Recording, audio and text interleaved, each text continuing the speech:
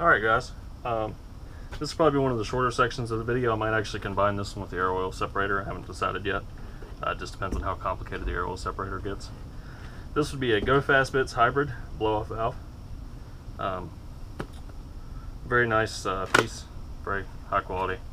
I really like how these are made. They, for some reason, they do this really complicated packing scheme. I don't know if you can see that. This side up, you know, they want you to do it all this fancy way, and then you grab your tab and pull. It kind of feels like you're unwrapping a house or something. It's a little ridiculous. So I got a sticker on top. We'll Go Fast Bits decal. Can't beat that. Here's some basic installation, tuning instructions, and these actually cut right to the chase. I kind of like these. There's not a lot of left and right. They reassure you. They tell you how to do it. They say what to do step by step. Pretty simple, hard to beat. Now, for the actual blow-off valve. So here she is. This would be blow-off valve. Now it's got two sections to it. You can rotate, cut, come back. Okay, I messed up there. My apologies. Alright, so it's got two adjustments to it. The first one is the venting bias. And if you see right here, I'm rotating this piece right here.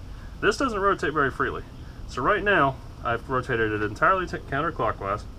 And so now, when this opens, it will dump completely to Atmo.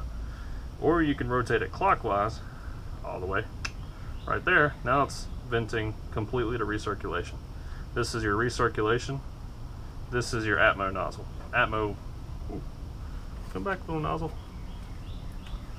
For Atmo, I mean atmosphere, so it just screws on right there. A little trumpet, vents to atmosphere. They've also included an Allen here for your spring adjustment in the top. They include good instructions on that. And a gasket to go against your intercooler.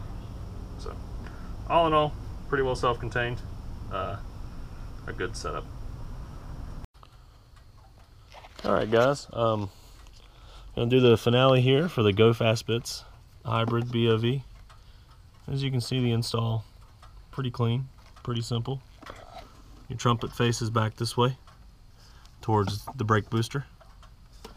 So, and if you can see just slightly there, already picking up a little bit of oil.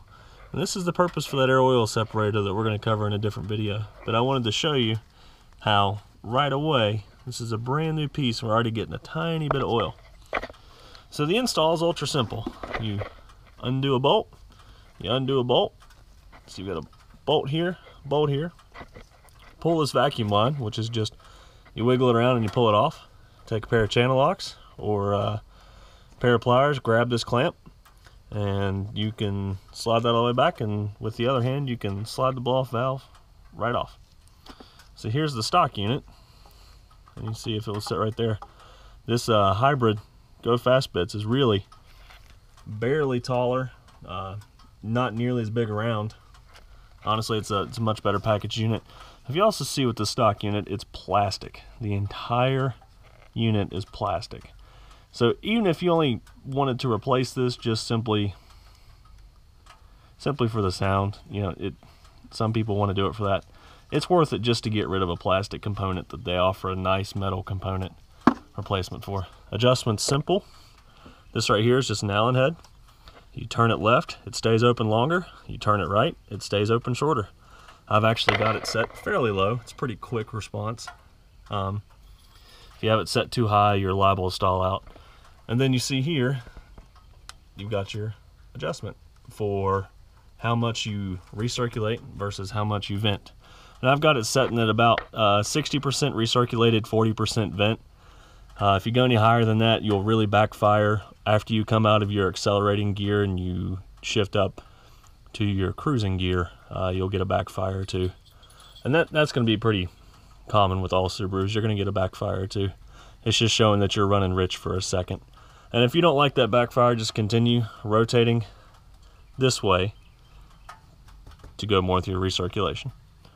And that's really all there is to it. You can tune it while the car is running. I did my entire tune. You can hear the car ticking away. I did my entire tune while the car was running. I bopped the throttle a couple times. It wanted to stall out, so I turned this to the right. And then we went driving down the road. And we kept adjusting till we stopped backfiring. And that's all you got to do. So there you have it, guys. Thanks a lot.